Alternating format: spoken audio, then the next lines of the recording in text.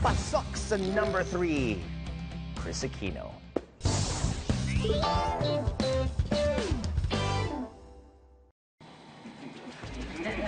When rumors spread on social media that Kris Aquino will be part of the big-budget Hollywood movie, Crazy Rich Asians, everyone got excited, both fans and bashers alike.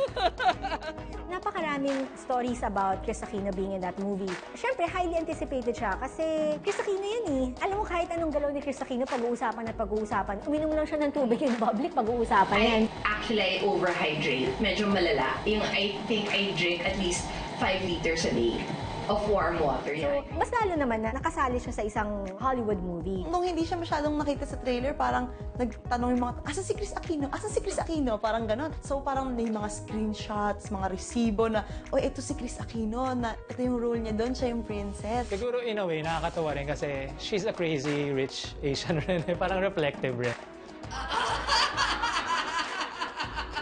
When the movie opened in cinemas, everyone waited to see those precious few seconds of Kris's cameo and didn't blink an eye. Surprisingly, her appearance turned out to be, well, eventful and marcado. Bravo, Miss Queen of all media. Hindi ko siya kino-consider na extra. It was a very good cameo. Malaki ang difference ng extra sa cameo. Pag sinabi mong extra, yun yung mga dumadaan sa likod, o yung parang mga background talents. Pero pag sinabi mong cameo role, maiksi pero relevant. Relevant talaga yung role niya. She played Princess Intan, a Malaysian princess. And then may isa siyang close-up scene na parang 1 second. And then highly regarded yung role niya. Kasi parang mataas yung tingin ng mga tao sa kanya. Hindi siya basta-basta nilalapitan kasi royalty siya. Iba kasi yung feeling pag yung Pinoy, andun ka sa Hollywood movie and blockbuster movie, di ba? So, kahit isang Pinoy lang nandun, feeling mo ikaw, andun ka na rin. Parang ganon. Now, why did her appearance in a movie that some argued should have been entitled Crazy Rich Asian Americans become inspiring to many Pinoy fans?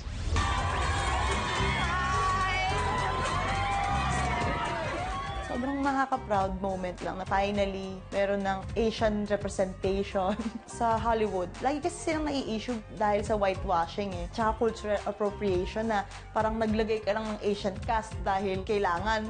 Tapos ang stereotype pa ng pag-cast mo na parang pag Asian ka, magaling ka sa math, gano'n.